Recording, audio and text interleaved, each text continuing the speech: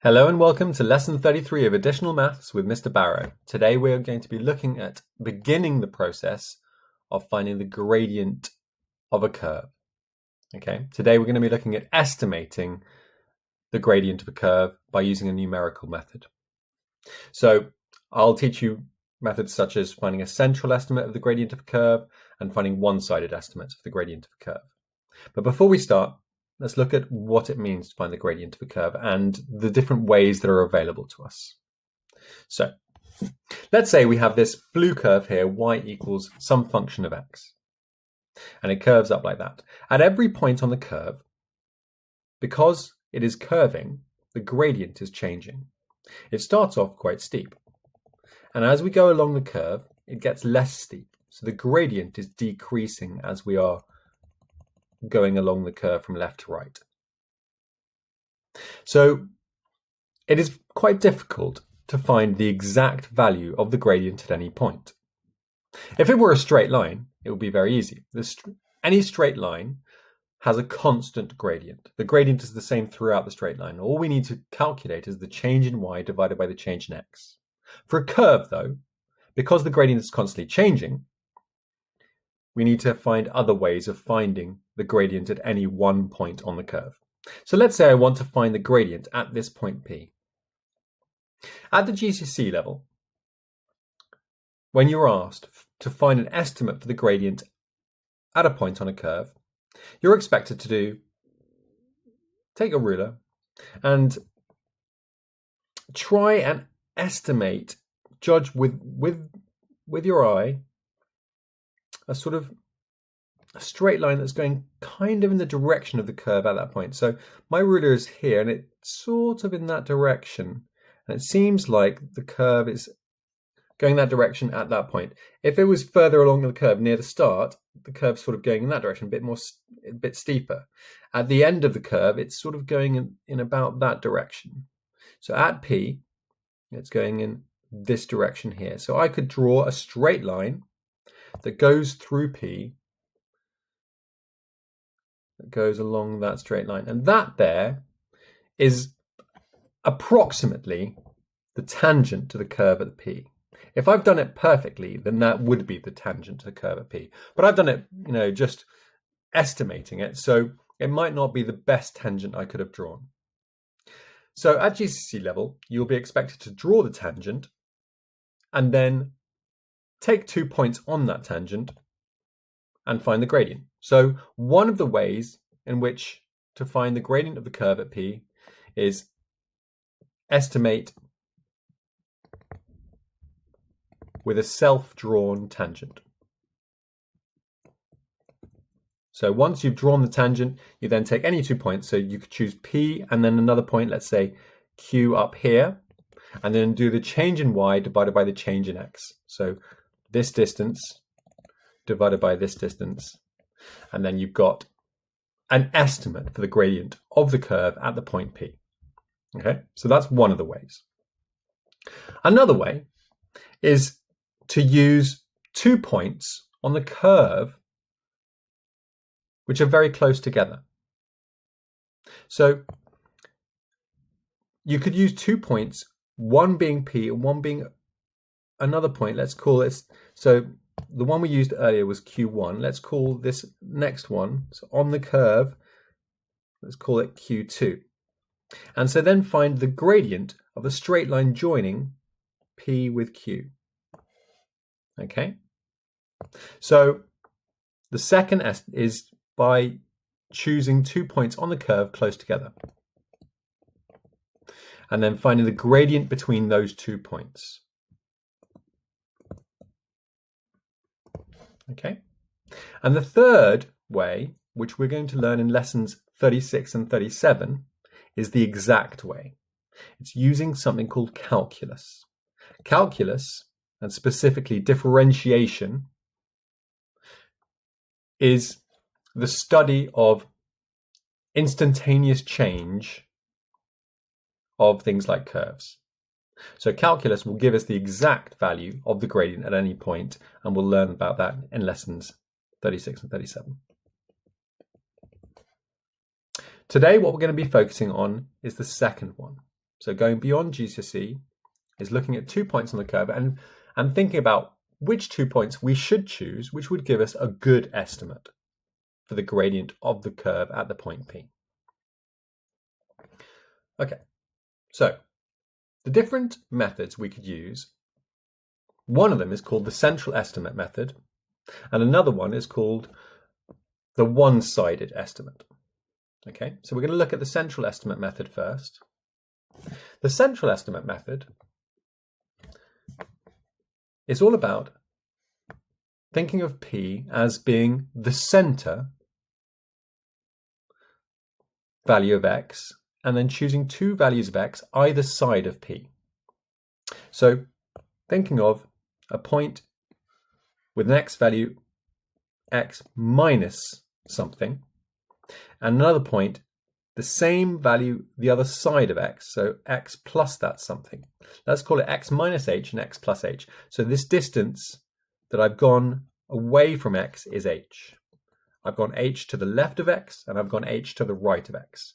So the point P has an x coordinate which is in the center of the two coordinates that I'm going to use. So I then find these other two coordinates.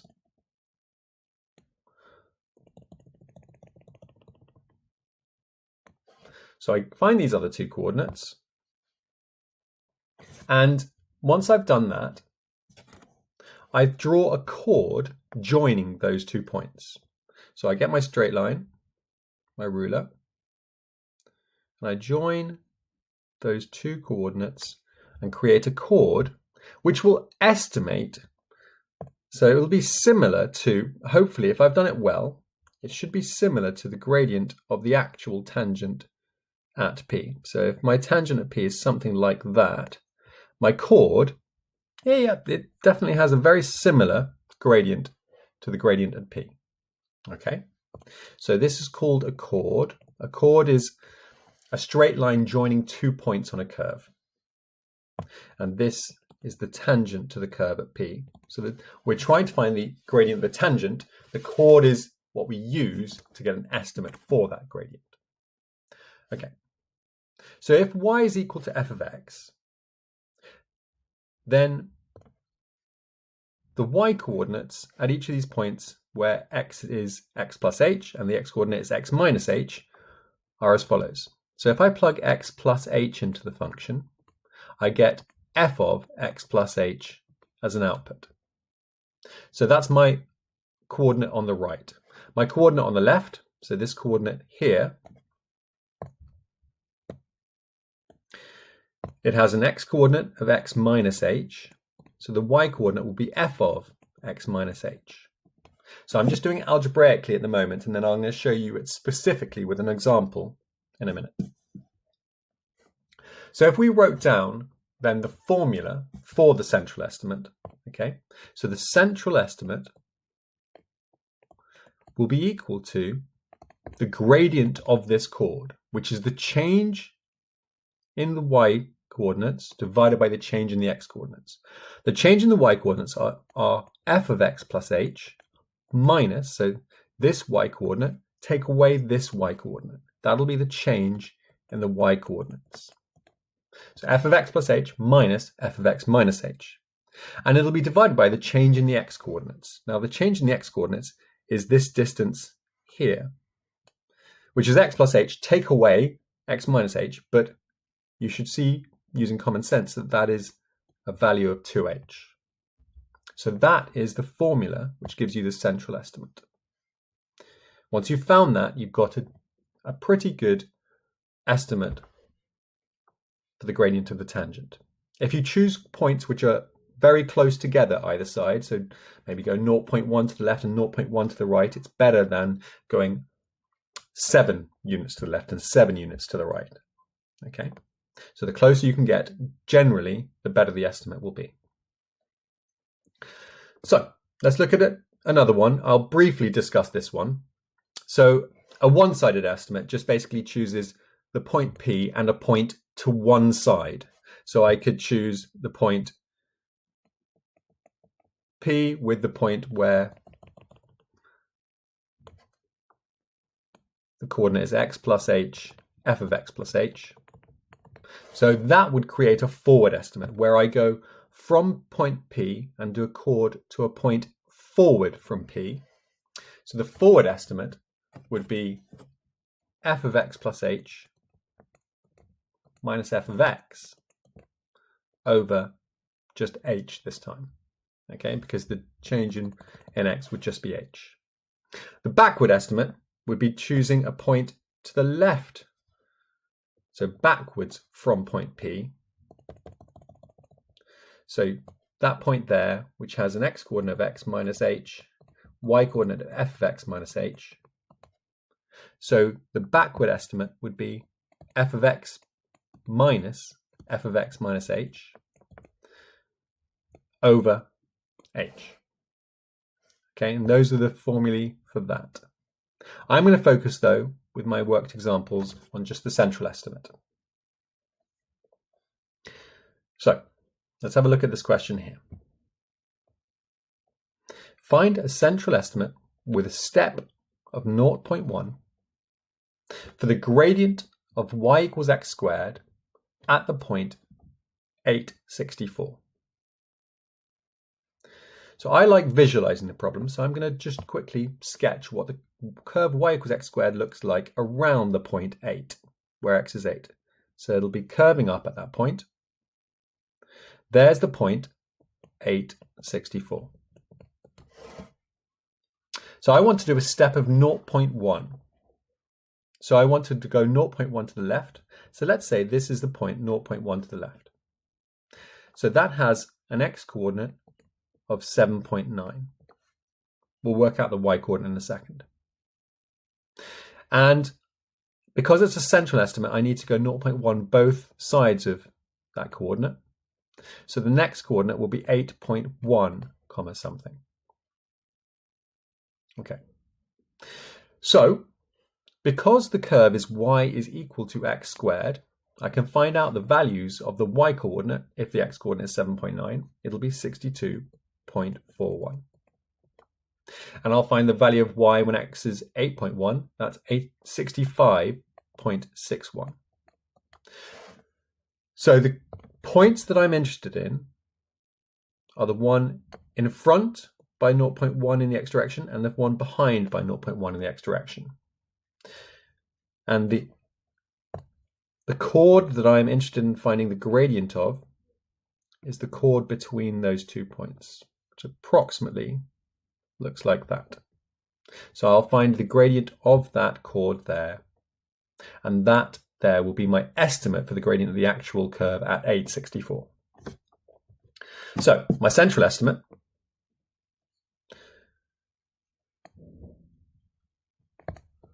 will be the change in y, which is 65.61 minus 62.41 divided by the change in x, 8.1 minus 7.9. Or you could have done 2h there, and 2h being 0.2, and you can see that that will be 0.2. So this is 3.2 as the change in y divided by 0.2, which is the change in x, and that gives us a gradient of 16, which in actuality is an extremely good estimate. In fact, it's the exact gradient of the curve at 864. Okay, our central estimate generally doesn't give us the exact value. It'll give us something close to it, but this in fact has given it. And if you once you've learned about differentiation, you'll see why 16 is the gradient of the curve y equals x squared when x is 8. Okay, it's time for you to have a go now at one yourself. I want you to find the central estimate with a step of 1 this time for the gradient of the curve y equals 2x cubed at the point 7, 686. So pause at this point, have a go, and then I'm going to show you the answer. Okay, so the solution, our curve will look something like this. You have a point in the middle, 7, 686. So if you go 1 either side, you're going to a point with an x-coordinate of 6 and a point the other side with an x-coordinate of 8. 8 has a y coordinate of 1024. 6 has an x coordinate, has a y coordinate of 432. And I'm interested in those two coordinates. And my central estimate will equal 1024 minus 432 divided by 8 take away 6. It's 592 divided by 2, so that's 296. So that there is my estimate of the gradient of the curve at the point where x is 7. If you got that correct, superb. Okay. When you've done differentiation, if you can come back to this lesson and then find the exact value of the gradient and see how close you were, then that would be great. So what you should do now is you should go to the textbook and have a go at questions from exercise 13.4, the fourth exercise in chapter 13. Next lesson, we're going to look at more numerical methods, and then we're going to go on in lesson 36 onto the new chapter, which is all about calculus and differentiation and integration. So go away and enjoy practicing finding gradients using this estimation method. Enjoy.